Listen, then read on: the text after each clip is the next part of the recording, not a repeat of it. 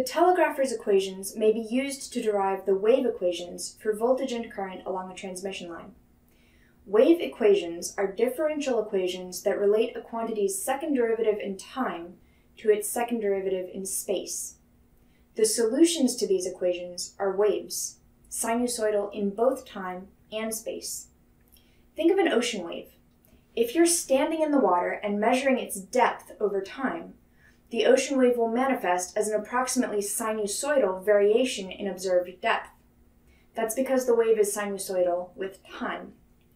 Alternatively, if you could pause time and make your measurements as you move from the shore out toward the sea, you would see that same sinusoidal variation in depth. That's because the wave is also sinusoidal in space. To derive the wave equations for voltage and current along a transmission line, we start with the telegrapher's equations.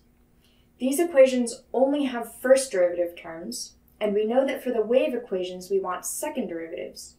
So let's start by taking the derivative of the first equation with respect to space.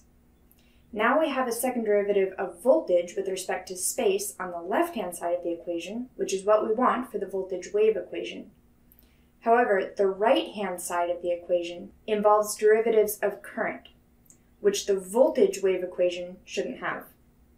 Notice, though, that we can convert these to voltage expressions using the second telegrapher's equation.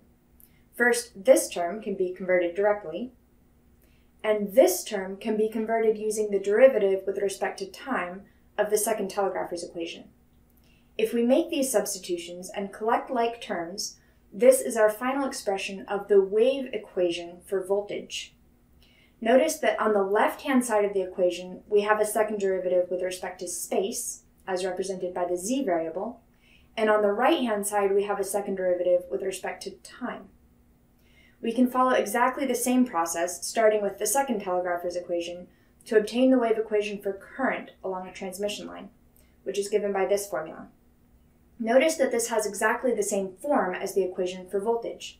So both current and voltage must satisfy the same differential equation along the length of a transmission line.